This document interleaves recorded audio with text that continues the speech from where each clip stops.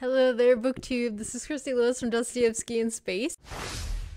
Today I am doing my first tag in like a real long time. This is the mid-year Booktube freakout tag. I don't know who created this. I should have looked it up. I apologize. I'll put their channel name here if I can find it. So a lot of these questions have to do with fiction, which I feel like I haven't been reading or at least enjoying as much fiction this year. So I'm just gonna do my best to answer these. But I wanted to do them because there are some really good questions in here and it's like a good midpoint. And I don't think I did best books of 2021. I was just having a hard time earlier this year with my health and I couldn't get around to filming it and uploading it. I'm going to do my tags ahead of time so I don't forget. I'm just going to tag all of my Fostathon co-hosts. Fostathon is coming up in August. Just so you know, we're going to be reading some Faust legends and everybody can kind of read whichever one they want and it's going to be a really good time. One of my co-hosts at least has already done this tag, but I don't think the rest have. And I don't know if they want to, but I'm tagging them, so do it if you want, guys. Jenny from Jennifer Brooks has done it, but Rainey normally does vlogs and has been in a reading slump and hasn't done tags in a long time from what I can see. But I'm going to tag Rainey from Rainy Day Reads. I'm going to tag Naomi from Naomi's Bookshelf, who has so many good ideas. I don't even know if she does tags, but she just has a lot of good ideas about videos, so she probably doesn't even have time for tags. She's just like full of good ideas, but I'm tagging her anyways. And then we have Pay from Attention, who I'm hoping that we get a YouTube comeback from. First question is best book you've read so far in 2022. And that is going to be The Idiot, of course, by Fyodor Dostoevsky. There were a few other books that I could have said for this, but I really loved this book. It's like an all-time favorite. Question 2, best sequel you've read so far in 2022. I don't think I've read any sequels. I don't really read sequels because I don't really read series that much. I'm sort of in the middle of Clive the Conciliator, actually, but I haven't finished it, so probably doesn't count. Question 3, new release you haven't read yet but want to. I'm excited about several new releases actually, which feels unusual for me, but I've just had a bunch of them recommended to me or found them lately. One is Powers and Thrones by Dan Jones, which is a new history of the Middle Ages. I found out about it through my library job. The library bought it and I was like, that sounds really interesting, but I want to finish A History of Korea and A People's Tragedy on Russia first. So we'll see what happens there. And if I would just listen to A People's Tragedy, I mean, I'm sure that I could get farther faster with nonfiction,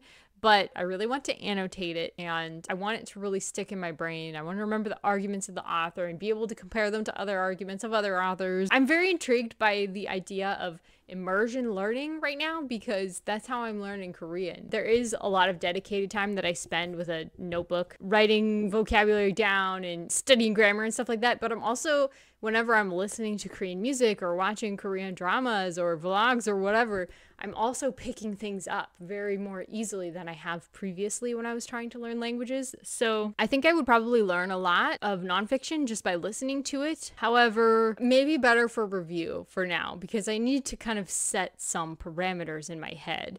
I was never very good at remembering history and some of it I honestly just skipped when I was younger in school, so I feel like I can't quite do that yet with history. And the other two that I can think of right now are fantasies. So The Stardust Thief by Chelsea Abdullah, which is inspired by 1001 Nights, and there's a magical lamp in it, and it was recommended to me very highly from Stephanie from Miss Richard Reads, who I just think her taste is excellent. So I have to try this one. And All the Seas of the World was recommended to me by Jennifer Brooks. She mentioned that religion is portrayed with a lot of complexity in here, which is something that I really love in fantasies. And she said that Gavriel is one of her favorite fantasy authors now, and I've actually been wanting to read him for a very long time. So that is definitely on my list. Most anticipated release for the second half of the year, I don't think I have any yet. I'm trying specifically not to browse NetGalley right now because I am behind on my arcs and I am ashamed about that. And I just generally don't watch a lot of YouTube that's about new releases, so I just don't run across a lot of things that I love. Biggest disappointment is question 5. Dr. Zhivago is my biggest disappointment, although Letters and Papers from Prison was also pretty disappointing. Dr. Zhivago was really just very hard to read stylistically for me, and Ursula from Ursula's Odds and this, she told me that actually it's obvious that he's more of a poet than a novelist. It had some honors like the Nobel Peace Prize and stuff like that I thought, oh yeah, that's gonna be good, and people love the movie, and yeah, I just thought I would like it more. And literally all of the co-hosts for the read-along we were doing DNF'd this book, which was such a shame. I haven't been having as much luck with Russian literature as I was before. I think Dostoevsky is just my favorite, and I happened to read the best Tolstoy right off the bat, which was The Death of Ivan Ilyich.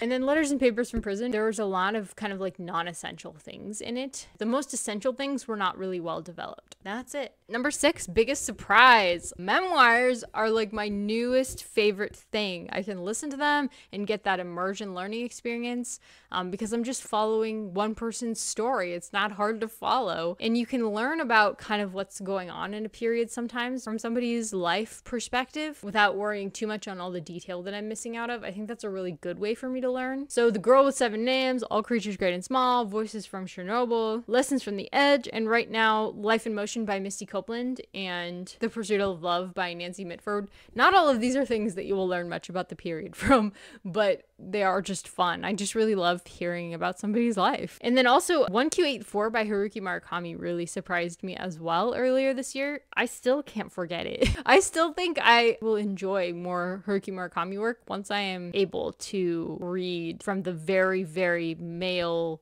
gaze heavy perspective that he writes from. I think if I can get past that, which is a difficulty right now, I just can't right now. I really love his writing style other than that, and I think his story was very interesting. A new favorite author, debut or new to you? I'm gonna go with Joseph Conrad for this because I would love to drop everything and read Lord Jim. Maybe I should, but I absolutely adored The Secret Agent earlier this year. The Heart of Darkness also has always captured my imagination, so I'm looking forward to reading more from him. Question 8, newest fictional crush, probably Prince Mishkin from The Idiot. He just has my whole heart.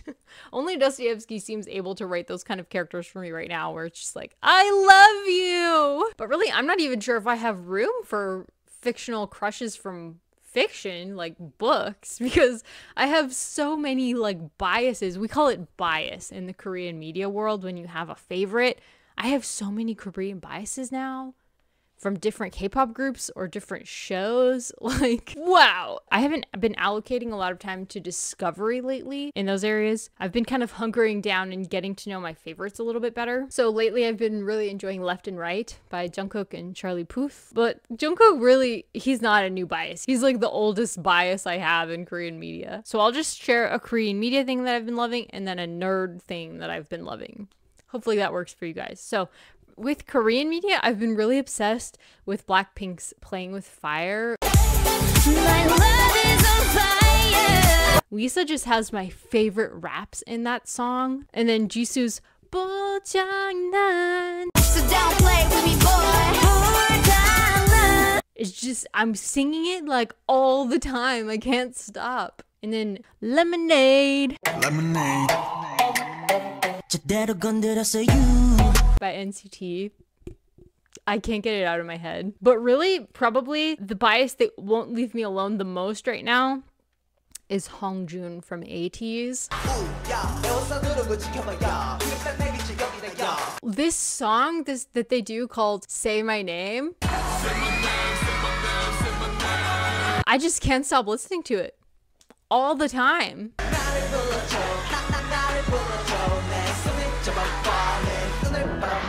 Their whole crew, I mean, Hongjoon has so much stage presence, it's incredible, but really their whole crew is just like, thanks. I'll just watch this for the rest of my life. That's all I need to watch. So as far as my nerd bias, I've been really loving Sharon McMahon lately because I've just been swept up into politics this week, and I wasn't into politics for a really long time. I just haven't been paying too much attention because they're kind of stressful. Like, current events are stressful. But I really love her Instagram and her podcast because she doesn't really offer much analysis or commentary. She's just mostly answering questions. So she is a government teacher, or at least that's what her background is. So basically that's what she does. She just like teaches you what government can and can't do and answers basic questions and then kind of talks about what the Supreme Court has just decided and what exactly that means. She'll offer like a little bit of opinion and commentary, but for the most part, that's not what she does. And I appreciate that because I don't want people's opinion and commentary. I just want to know like the basic facts that I need to know. I don't want to know everything. There's too much out there to talk about. And I just don't care that much. She's a just the facts kind of girl. And she also will show like other really cool stuff sometimes. The other day she was talking about a librarian who is creating a book vending machine for kids who have book deserts, who can't get to a library because their parents won't take them there or whatever. They could still have free books because she's setting up a free book vending machine for kids. She just needs to find a place to put it in the Baltimore area. And she also just recently showed this account that has like 40 analysts working on the task of rating the biases of different news sources, which is so cool. So they'll have a chart from like very far leaning left and then very far leaning right, and then kind of where people are on the spectrum, different news sources. They also rate I think it's every month or every week, they will specifically talk about one source and kind of rate all of their recent work and where it falls on the spectrum. It's just so cool. It's so cool. That was a long answer to the question. Number 9, newest favorite character. So this isn't new, but I've been rewatching my favorite K-drama, The Tale of the Nine-Tailed, which I found, I think, in like 2020. And I just really love the main character. She's so awesome. She's like super smart, and she's a very driven female cop, very family oriented. If she has her loved ones, she has the world. But she's also like never fooled ever. It's so incredible. Number 10, books that made you cry. Again, I think K-drama is sort of hitting the feels for me more lately because like nothing has touched my emotions as much as Hotel de Luna. I cried so much watching that. It's about like these ghosts who are going through this hotel that leads them to the afterlife, and so they have to get ready for that. They have to let go of their loved ones and their grudges lest they become evil ghosts, and it's just sad but also like so good. It's such a good metaphor for death and like grief and all the things that you go through when someone you love dies. It's a really incredible K-drama. Highly recommend. But The Girl with Seven Names, I believe, did make me cry, as well as The Secret Agent and The Idiot. I think all 3 of those made me cry. Number 11, a book that made you happy. My Korean textbooks all make me so happy. Like, I seriously just love working on languages, but especially Korean right now, because that's what I'm doing. I really love it. It makes me very happy. But also The Pursuit of Love by Nancy Mitford is making me laugh all the time, as is A Bad Business, Essential Stories by Fyodor Dostoevsky. Number 12, most beautiful book you've bought this year so far or received. Probably one of my Korean books, I guess. I don't really buy that many books. I really just use the library. But I have this cookbook out right now. I wish that I could hold it up for you guys. It's incredible. It's beautiful. What book do you still need? And A Bad Business is really cool too. What books do you need to read by the end of the year? I need to read like 3 versions of Faust for Faustathon, which is coming up, and also Demons by Dostoevsky. And I would love to finish one of my country study books, the Korean one or the Russian one, and my Korean level 2 grammar books. That's the plan. Thank you so much for watching this, guys. I hope that you enjoyed my first tag in a while. Let me know down below, do you have a favorite book so far this year? Thanks so much, guys. I'll talk to you next time. Bye.